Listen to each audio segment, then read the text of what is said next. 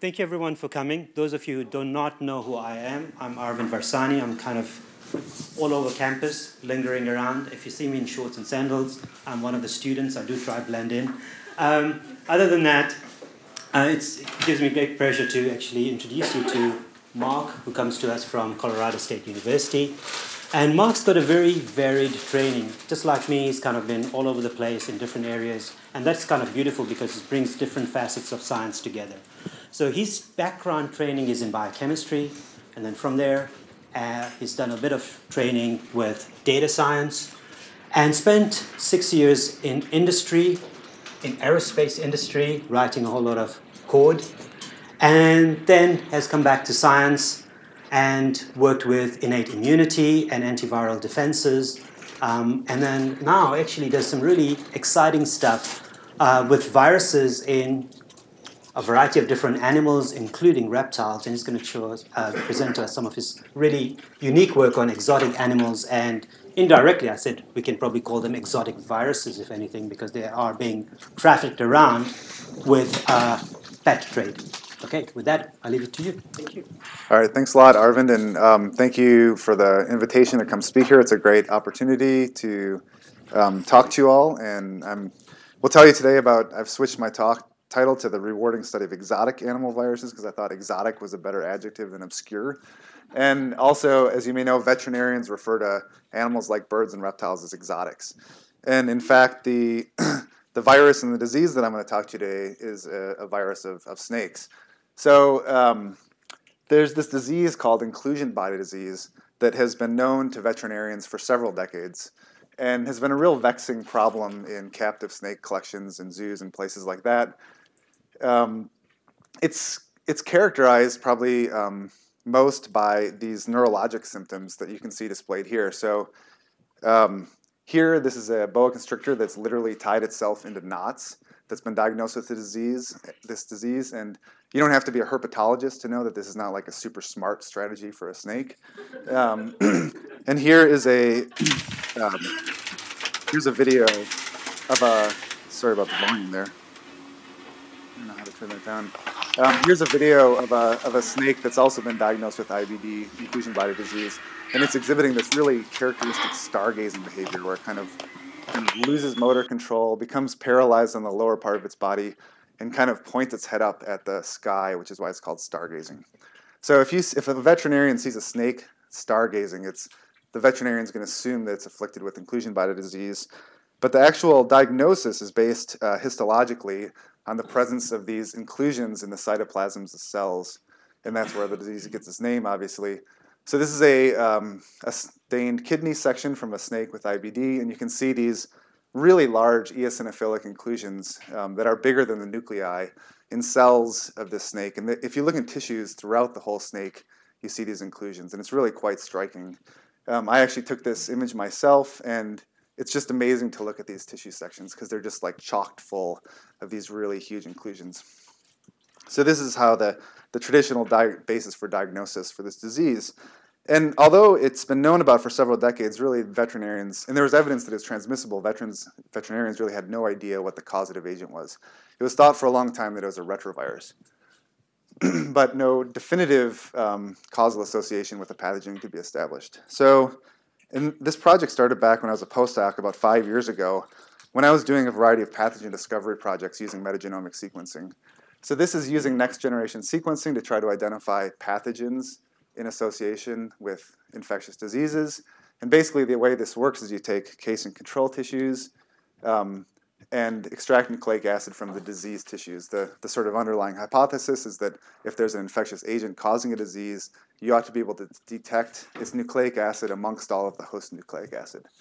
So you make a sequencing library, sequence it, and do some computational analyses that I'm not really going to talk about to try to identify the pathogen sequence. So this is pretty standard, I think, now for many people understand this. And really what I'm going to be talking about today is more the follow-up, because if you identify a pathogen sequence, that's really just the beginning of the story. And so I'm going to tell you the rest of the story that followed from that. So when I did this for this inclusion body disease, I found something pretty unexpected, which was that there was what looked to be arenavirus sequences in these in these snakes in cases of inclusion body disease, but not in control samples. So arenaviruses were previously only known to infect rodents and other mammals. So previously there was known to be two major clades of arenaviruses called Old World and New World arenaviruses. These infected rodents in the Old World in Africa and rodents in the New World in the Americas. And some of these are sort of famous human, well, their natural hosts are rodents, but when they're transmitted zoonotically to humans, they can cause some serious disease. So probably most famously, there's Lassa virus in Africa you may have heard of. That's an Old World arenavirus. And there's about 500,000 cases of Lassa fever every year in Africans who are exposed to infected rodents. And those, in some cases, about 1% of the cases, that progresses to Lassa hemorrhagic fever. So it's kind of a nasty, some of these viruses can cause like a nasty sort of Ebola-like disease in humans. And that was kind of primarily what they were known for. And what we found was there's this entirely new lineage of arenaviruses that infects snakes. These viruses have a segmented genome. They have two genome segments of single-stranded RNA, a large, an L, and a small S genome segment that each encode two genes in opposite coding orientations. And although their genome organization was largely similar to the rodent arenaviruses, one striking feature of these new snake viruses was that one of their genes, the glycoprotein gene that encodes the surface glycoprotein of this virus, had no detectable sequence similarity to the glycoproteins of other arenaviruses. Instead, it was more similar to glycoprotein genes from filoviruses like Ebola virus and some other viruses like retroviruses. And this is based on a phylogenetic sequence analysis as well as a structural similarity. So this is a superimposition of the glycoprotein crystal structure from one of these snake viruses with the Marburg virus glycoprotein, and they're basically superimposable. So that was sort of an interesting aspect of the sort of genomic structure of these viruses, and it suggested that in some kind of distant past, in the distant evolutionary history of these viruses, there may have been a recombination event between an arena-like virus and perhaps a philo-like virus that led to these snake viruses. So, like I mentioned before, identification of a sequence is just that. It's just a sequence. It doesn't really tell you anything about disease causality or really, it definitely doesn't prove disease causality. So you have to do a number of additional experiments if you want to do that. And so some of the work that we've done is to establish a continuous cell line of boa constrictor cells in which we can replicate the virus. So this is just looking at viral RNA over time after these cells have been inoculated with virus, and doing things like generating antibodies against viral proteins to be able to detect the virus growing in those cells. And what you can see is that, that if you take this antibody that stains the viral nuclear protein, you can see that it stains the same inclusions that have been the traditional pathologic basis for diagnosis of the disease. So if you look at the inclusions of inclusion body disease, they contain viral protein. So that's pretty strong circumstantial evidence, along with the correlation to cases and not controls, that this virus causes disease, but it doesn't prove it. So to prove it, we actually initiated experimental infection studies as sort of a formal proof of disease causality. And this was a big collaboration that began several years ago with veterinarians at UC Davis, as well as people from my lab at CSU. And what we did is infected these snakes, boa constrictors and ball pythons, with infectious virus, 5 times 10 to the 5th units of infectious virus, by injecting it into their heart, which is the way that you administer things into the blood of snakes. And we did it in these two different snake species because there had been sort of anecdotal historical reports from veterinarians that boa snakes in the Boidae family, like boa constrictors, were less susceptible to disease than pythons and like ball pythons and other pythons in the python family. So we kind of wanted to assess disease susceptibility in these two different types of snakes. And what we found was basically in agreement with this sort of traditional anecdotal belief that was among veterinarians. So what we did is we infected the boa constrictors and let them go and let them go and let them go. So we kind of kept waiting for them to get sick, but they just kept being totally healthy. And we actually let them go for 2 years. So although this study was initiated in 2014, we just recently published it because of the long time course that we ended up going with. And so we periodically took biopsies and blood samples from the snakes, and we were able to detect virus replication, which I'll show you in a minute, but the snakes were completely healthy, the boa constrictors. For 2 years, not a sign of disease, although they were really infected. In contrast, and then so we euthanized them after 2 years because that was the sort of planned course of the study. In contrast, the ball pythons got sick pretty quickly. So within 2 months of infection, the ball pythons that we infected started exhibiting sort of these severe neurologic signs, and they had to be euthanized because of our animal care protocol. But just after 2 months, they started exhibiting signs that I'll show you in this video.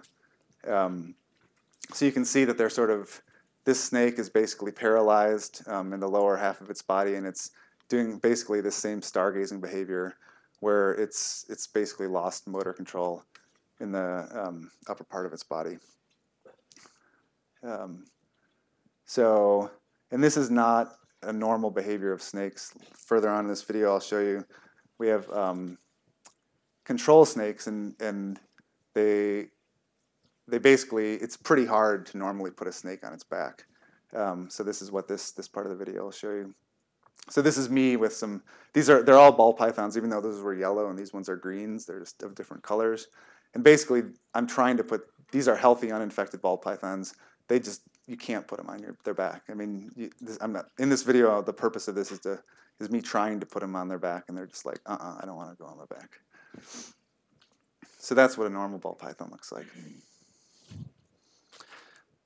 So although the boa constrictors were healthy, they were really infected with virus, and they were maintaining really high viral loads throughout the 2 years of infection.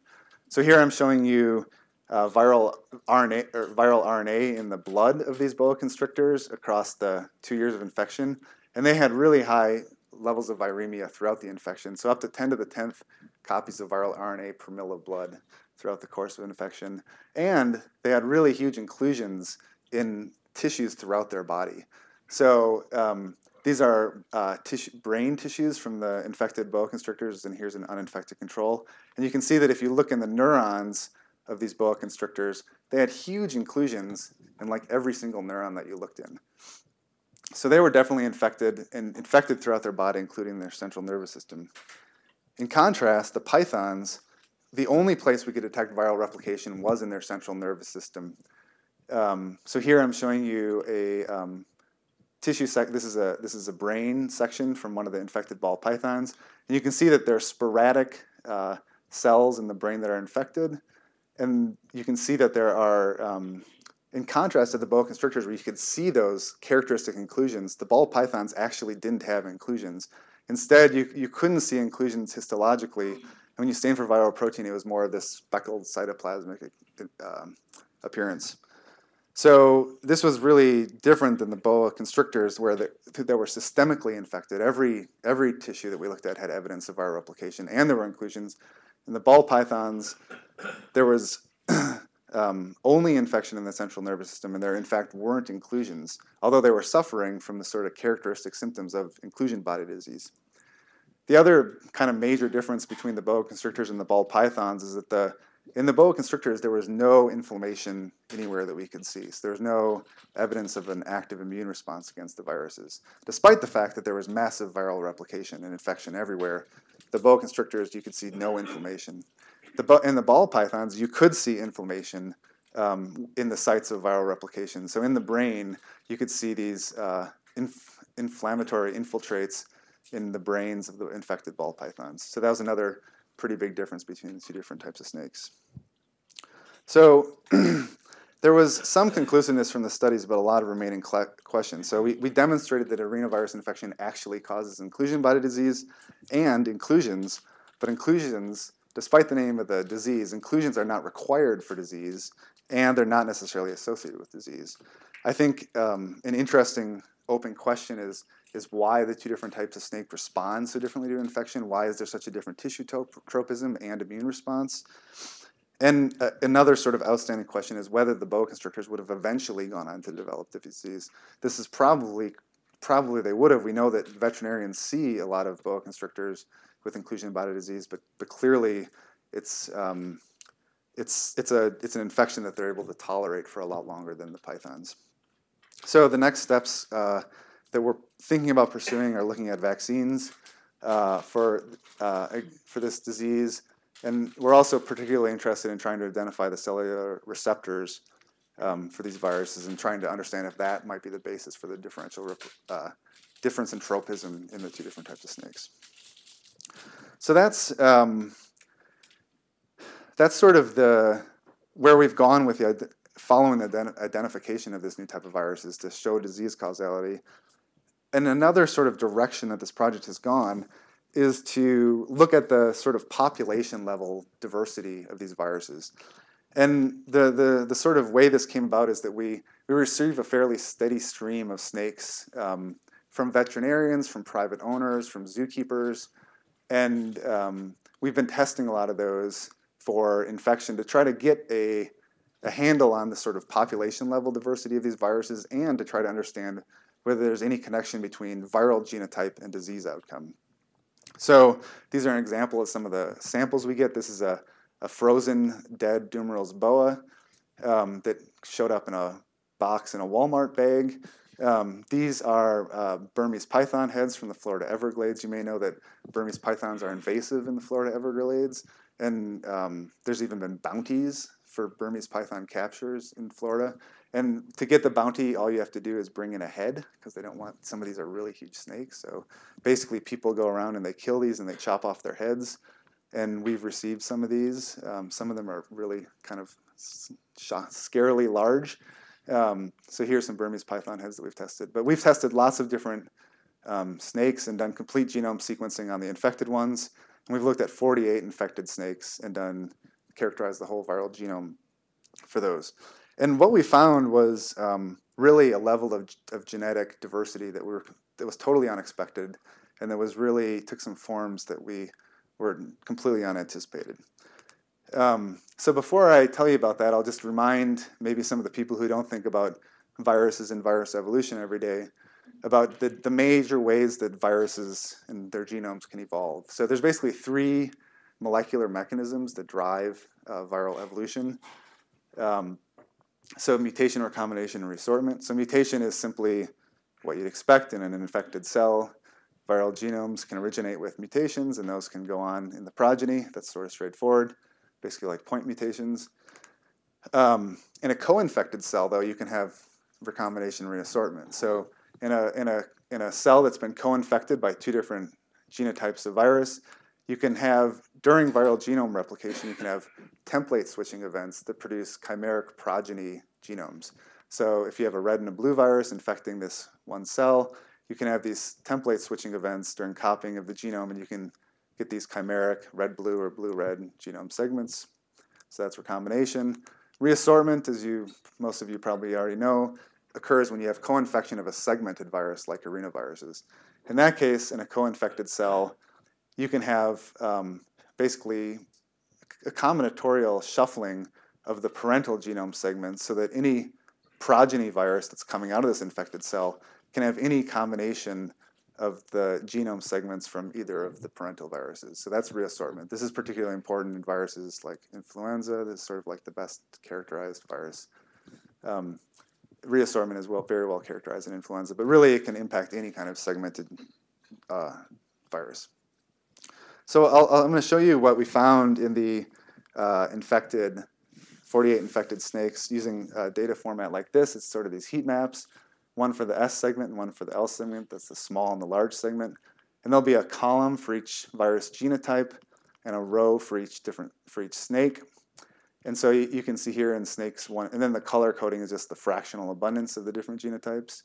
And so snakes 1 and 2 are singly infected snakes, as are 4 and 5. Snake 3 would be a co-infected snake with 2 different S segments and 2 different L segments. And then snakes 4 and 5 are singly infected, but they're reassorted relative to each other because they have the same S segment genotype and different L segment genotypes. So that's how this data will be presented. So in 21 of the 48 snakes, there was evidence of single infection. So here's the snakes 1 through 6, and whenever you see these little brackets, that means those particular snakes were from the same collection and they were co-housed together.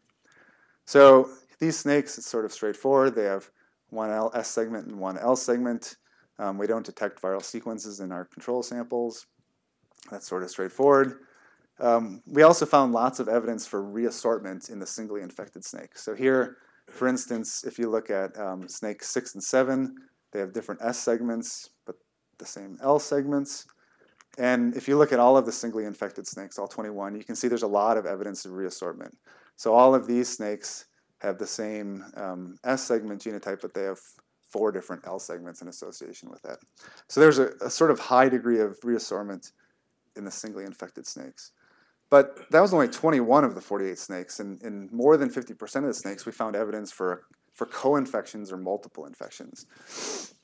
So here's a snake number 45, where there's a co-infection. You have 2 different S segment genotypes and 2 different L segment genotypes. That's could be a straightforward kind of co-infection scenario.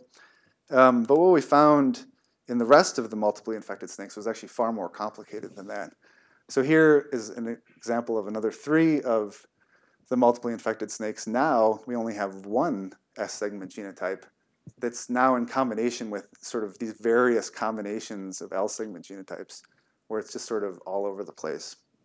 And when you look at all of the multiply infected snakes, you can see this really kind of crazy pattern of different assortments of different genome segments in the individual infected snakes. Question? How are you distinguishing co-infection from quasi-species?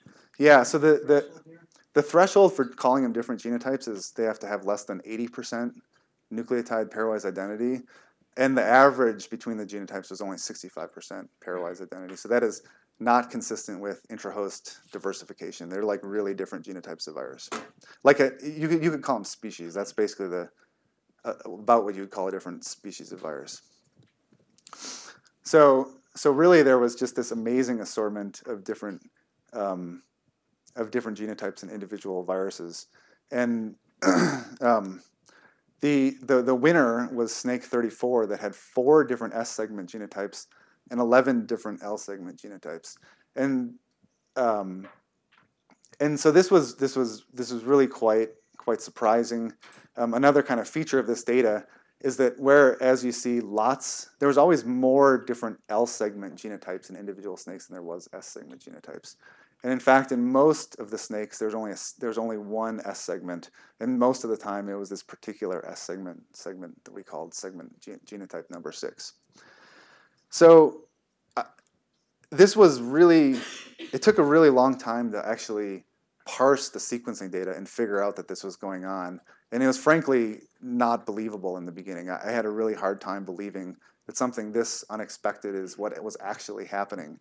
And so we did a number of things to try to confirm this using independent approaches. So one thing we did was design PCR assays for these different genotypes and go back to the original samples and use PCR that discriminated between the different genotypes to show using that there was actually these co-infections and multiple infections going on.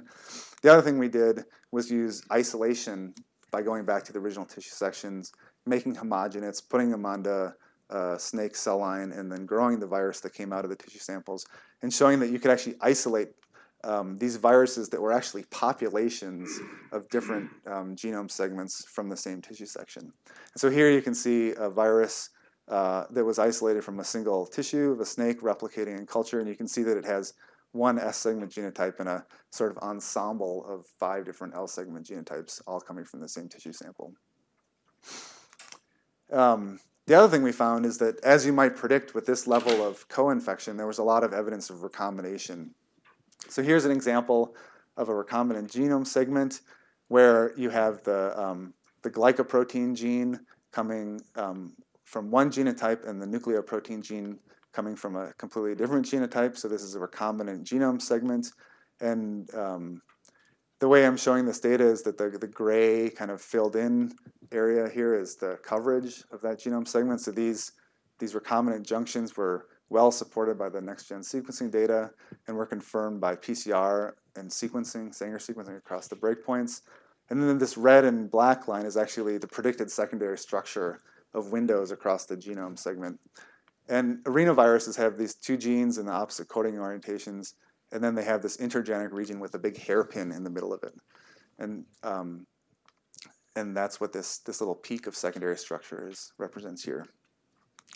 So recombination might have been expected, but what we really weren't expecting was these really unusual genome segments like this. So this was and we found about 6 different examples of genome segments like this. So this is a genome segment where you have a recombination, but the recombination did not happen in the same, like just in the intergenic region between the 2 genome segments. Now the recombination happened in a way that produced a partial L segment sequence and a partial Z segment sequence, and the breakpoint happened in between them.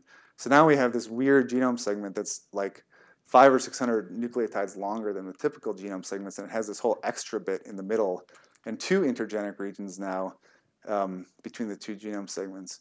And the way that this might have happened is that if recombination happened in a situation like this, where if you had a co-infection with 2 different L segments, you had initiation of genome replication coming across through the intergenic region of this genome segment, and then you had a dissociation, template switching to another genome segment, and then completion of replication on the last bit of this genome, you'd end up with a chimeric recombinant genome segment like this.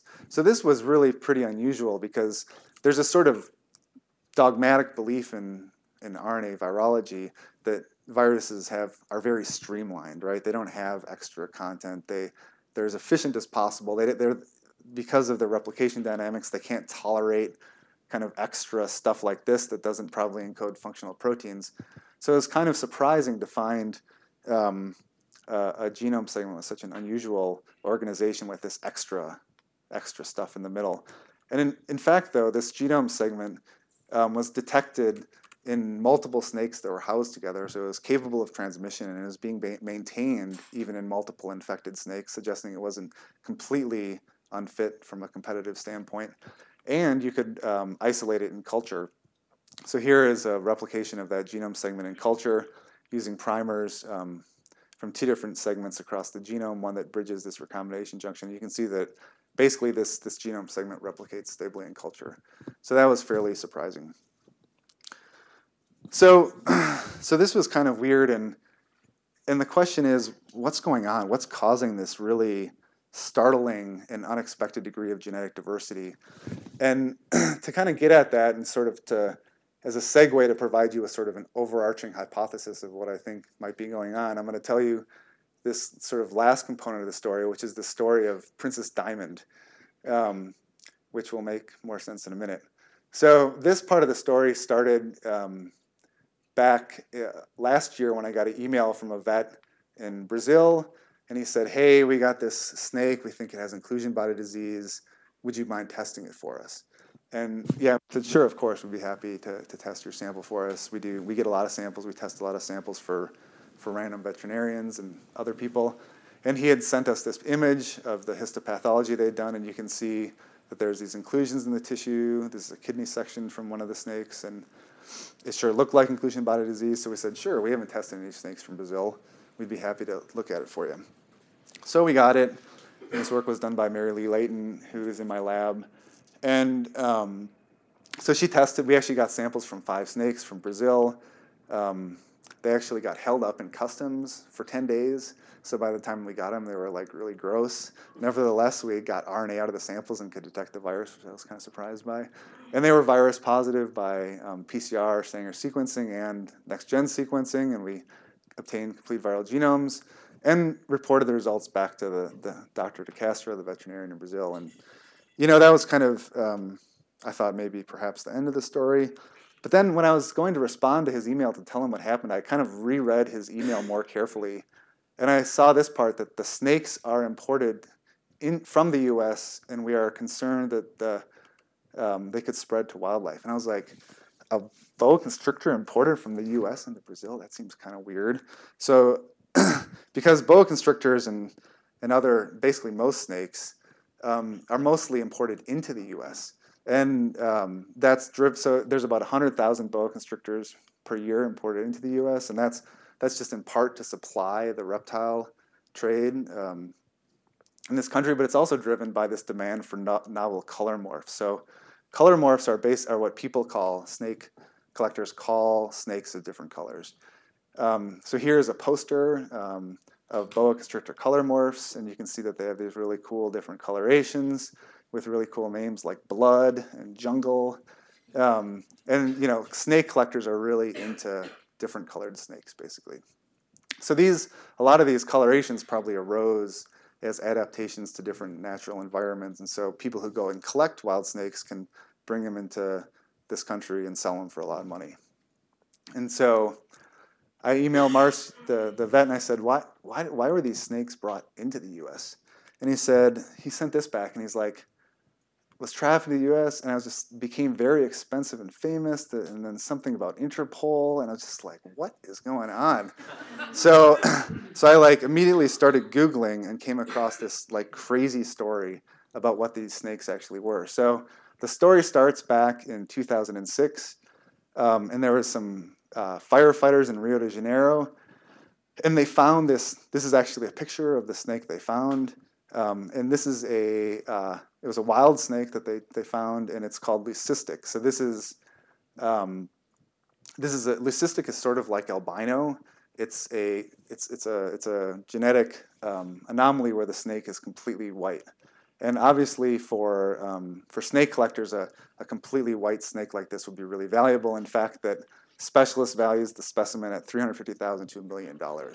So really valuable, expensive snake.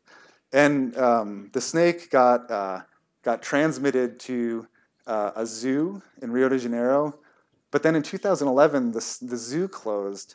And when the sort of authorities went to go talk to the people who were in charge of the zoo, the people said, oh, yeah, that snake died. We don't have that snake anymore. And they were kind of like, oh, that's kind of shady. And right around that same time, completely coincidentally, a snake breeder, this guy in Utah, he obtained this is from a news story, obtained a suspiciously similar looking boa constrictor, which he named Princess Diamond. And so in 2011, right when that zoo was closing in Brazil, this guy began offering Princess Diamond snakes for sale from, these are offspring of this snake for $12,000 to $25,000. So this person was obviously profiting a lot from these albino snakes, but he insisted, oh no, that's not that snake. This is a different snake. But people obviously didn't really believe him because these snakes are so rare. And so he began to be investigated by the authorities, and they found some really suspicious things. So for instance, one of his immigration and customs records, they found that he had visited that zoo in 2006, right when the snake got there, and then he'd again visited in 2009. And this second trip, the way he went into Brazil was through Guyana, up in the middle of nowhere in Brazil in the Amazon, and he actually crossed into the Amazon across the border in this little jungle town, and stayed for 1 day. So, as this news story says, this trip raised red flags because this did not make sense for me. Why would this guy come to Brazil and spend just a day in a little village in the middle of the Amazon? It seems like a reasonable question to ask, right? But the story gets even weirder. So, so he did this trip with his sister. He had also been caught. His sister had been caught going across the border wearing a fake hollow pregnancy belly. So they saw this thing, something that must have looked suspicious about her fake belly, and they interviewed her, and there was nothing in her belly, but you might be able to assume that she was going to smuggle the snake out in her fake hollow pregnancy belly. So finally, obviously, everything is kind of closing in on this story, and they looked at the phone records of the zoo administrator, and she had been in that small little village at the same time as Stone, this guy Jeremy Stone, and also he had sent her $250,000 by wire transfer. So in 2015, he pled guilty to importation of illegal wildlife into the United States. So he basically got caught and pled guilty, and in fact the part of the plea agreement. So his plea agreement in pleading guilty, he had to be confined to his home for 1 year, and he had to repatriate the offspring of this snake to Brazil. He claimed that the original snake had died. This is another, the snake keeps dying mysteriously. So anyway, those repatriated snakes are actually the samples that we got from this zoo in Brazil. So the snakes went back to Brazil, and one of them died after being, or actually while it was quarantined, after coming back to Brazil, and then it was diagnosed in this postmortem exam where I showed you the histopathology before with IBD, and those were actually the samples we got. So we got samples from 5 of the descendants. They all tested positive and were infected. And the virus genome sequences are most closely related to ones we'd identified in snakes in the US before, snakes from Louisiana, actually. So it seems that, that while the snakes were in the US, they actually got infected with arenaviruses. We know that boa constrictors can be subclinically infected. They got sent back to Brazil, and now they're all infected. So that's like, thank you. That's the final sort of thank you to Brazil. The sort of one sort of dispiriting aspect of this story is that this guy is still going strong, and surprise, surprise, he's still selling completely white boa constrictors. So if you go to Facebook, the name of his Facebook page is called boaconstrictor.com. You can go there today and contact him about buying these snakes. And he's bragging about how this is one of the white snakes. He's selling it. He's shipping it to Germany. He has this picture on his Facebook page. These are snakes that now he's sending off to all around the world.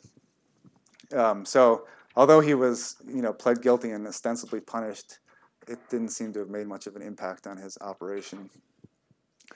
So just to I'm going to kind of sum this all up with what I think is happening. But just to recap, so a previously unknown lineage of arenaviruses infect snakes and are the cause of inclusion body disease. Boa constrictors, we know, can be subclinically infected for years. And there's obviously no barrier to superinfection because snakes can become multiply infected. Some data that I didn't show you is that we've shown that viruses can either be transmitted horizontally, and there's another publication that snakes can be transmitted vertically from parents to offspring, which are both ways that the virus could be maintained and accumulate in these collections.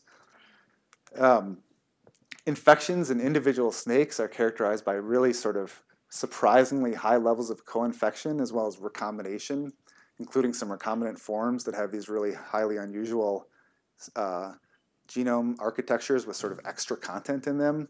There's an enormous amount of reassortment, and I think something that I'm particularly interested in, there's possible differences in the evolutionary trajectories of the S and L segments. So what I mean is that if you look at this chart, there appears to be a maintenance of genetic diversity among the L segment of these viruses. There's a large number of L segments in many snakes. There's 23 L genotypes that are still maintained. And in contrast to that, there appears to be a consolidation of genetic diversity in the S segments. So we've only observed 11 different genotypes of the S segment in contrast to the 23 different L genotypes that we've identified. And most snakes only have a single S segment genotype. And in most cases, it's just this one S segment genotype, which one interpretation of this data is that this is sort of the most fit genotype of the S segment that may be sort of in the middle. This is speculative because we don't have data about wild genotypes of the virus, but it may be involved in a selective sweep towards dominance of the population. So what's going on? Well, another kind of piece of information that you may or may not know is that the reptile breeders do not have the best infectious disease control practices, you could say. And the way that they do snake breeding is in situations like this. So this is actually that same guy, a picture from his website of him holding a snake in a cool way. And you can see that they literally stack snakes in containers from floor to ceiling in these breeding operations. And in each of these individual cages, there could be a whole hatch of snakes, so like a dozen snakes co-housed in one of these things. There's no quarantine, there's no testing. And snake breeders bring their snakes to these reptile expos where they trade them, they bring them together in sort of close proximity. So all of this could be creating an environment where all of this mixing and evolution is happening.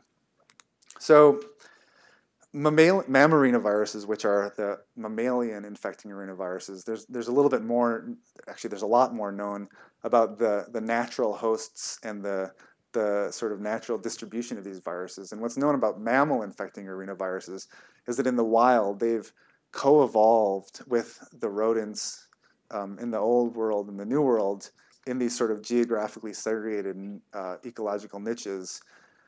And so individual viruses have co-evolved with their individual rodent hosts in different parts of the world. Whether that's true for arenaviruses is unknown because there's no data about the natural hosts or the natural distribution of these viruses, but it's plausible to assume that a similar thing has happened with snake infecting arenaviruses, and that they have evolved with their with snakes in different geographically segregated regions of, like for instance, in particular in boas, in different boa populations in different parts of Central and South America, and co-evolved with their hosts in that way. And what may be happening is that reptile trafficking and breeding practices have created a situation where there's these sort of previously segregated and separated, independently evolving populations of viruses are now being brought together in captivity, mixed in this way that's sort of fostered by the practices, the human practices, as well as the biology of the virus, where there's no barriers to superinfection, there's vertical and horizontal transmission, there's subclinical infections. All of these may be sort of contributing to the situation where we're having this really disruptive evolution of this group of viruses. This is obviously a hypothesis because, like I said, there's nothing known about the natural hosts or genetics of these viruses, so that's something that I'm particularly interested in following up on. And if any of you happen to do field work in Central or South America and have access to samples, I'd love to talk to you about that, because it's something that I'm really interested in pursuing to sort of move this beyond a hypothesis. So, so that's what I have. I would like to acknowledge the people in my lab at Colorado State who've done this work, as well as all of our collaborators at different institutions, and thank you for your attention. I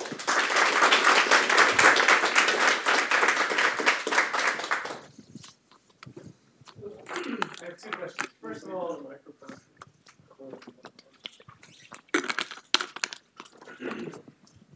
now the pressure's on.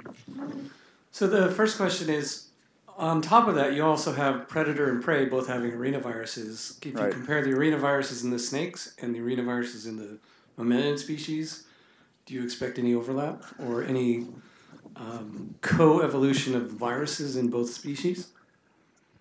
Yeah, it's possible.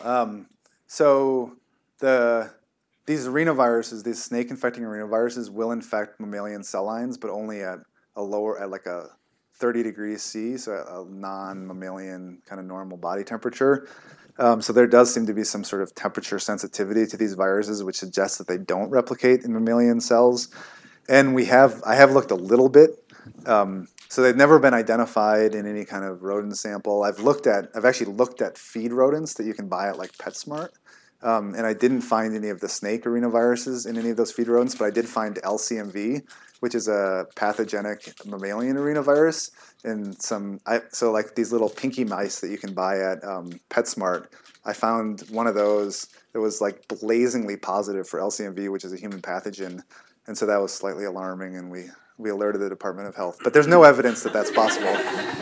So my lab does work on LCMV. Okay. In the LCMV system, chronicity, or persistent infection, always segregates with the S segment, in particular selected mutations in the glycoprotein. Your data would also suggest that the co-infection is a longer-term infections, that they're getting super infected over time, and that there's the same kind of bottleneck. Have you taken virus from the other S segments and compared how long the infection lasts in subsequent infections? Yeah, so the boa constrictors were infected with, okay, let me just make sure I get this right. So the boa constrictors were infected, the ball pythons were infected with two different genotypes of virus that both produce the same clinical outcome. The boa constrictors were only infected with one genotype of virus that had a particular S segment genotype that is not the one that's the most commonly observed one, and that also had a very... So that would be the interesting experiment, is take the one that is in those multiply infected hosts, take that genotype, glycoprotein, and do the infections. Yeah, so far there's no evidence that there's any relationship between viral genotype and clinical outcome, but it's very limited data.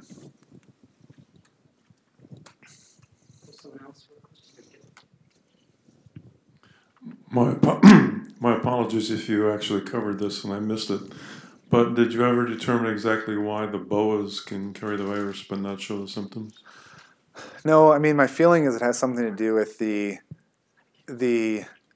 virus is immunosuppressing, probably the boa constrictors, because of the complete lack of inflammation. And this is known for mammal infecting arenaviruses, that there's this immunosuppressive effect that you can map to particular viral proteins. So probably the boa constrictors are tolerating infection because of the immunosuppressive activity of the virus. And so it's sort of, I don't know if you could describe it as masking infection. I also think that it's that sort of behavior is consistent with boa constrictors being a reservoir species for this virus in the wild. That's sort of a classic, I guess, outcome of a reservoir virus interaction where the reservoir can tolerate infection. The other thing I didn't mention is that the boa constrictors were shedding virus the whole time they were infected. So, yeah, I don't know if that answers your question. I've got a question. So this kind of relates to the trafficking of animals and the trade. But there is another aspect that you haven't touched on, and that is release of these animals once they become a burden to the owner. And this is something that we've seen with parrots when we worked with parrots and diseases in parrots, where a lot of the breeders will bring a variety of different species, put them into a single aviary, and you've got an awesome transmission chain that's taking place. And then they go out to other people, and people buy them, and at some point people are like, we want to actually free these birds and release them into the environment. And so these exotic birds are then breeding, interacting with endemic birds, and you've got a transmission chain taking place there. So and this leads to the question with the Burmese pythons. Do you see a higher diversity of arenaviruses in the Burmese pythons? Because those have actually come from different breeding facilities, and most of them are then released into the environment. And within the Florida Everglades, they're breeding with other released animals. And so there you've got a very good interaction network of transmission chains. So I would expect to see a higher diversity of arenaviruses. Yeah. So I can't really answer that because so far none of the Burmese pythons we've tested have been positive. So, but it's been a fairly small number that we've tested. So, I think it's an interesting idea, but we just don't have data to answer it one way or the other. One more question. Okay. Have you ever approached any of the breeding facilities, illegal or legal, and asked them if you could test any of the snakes? Because we've done this with parrots in Poland, and we've gone to breeding facilities, and they allowed us to test. Some of them are illegal, as long as we did not mention where they were located or who they were. And what we did find is really, really good evidence that the breeding facilities were a hotspot for virus recombination because they were bringing these animals from different places. Yeah, I haven't done that, but it's a good idea. We should. There is definitely this degree of sensitivity where people don't want to be known for they don't want their identity known, and you have to be. The ones we've talked to have been pretty sensitive to that kind of thing. My feeling is that that's probably true here too. When we were doing our experimental infection studies, we actually had a really hard time getting uninfected boa constrictors. So we actually got 2 batches of 3 snakes for our first attempt at the experimental infections, and 5 of the 6 snakes were already infected with the virus that we were hoping to infect them with. So there's clearly a really high prevalence in breeding operations and in captive snake populations. So my feeling is that if we were to do that, we would find the same thing. All right, if there are no further questions, let's give Mark a... Thank you.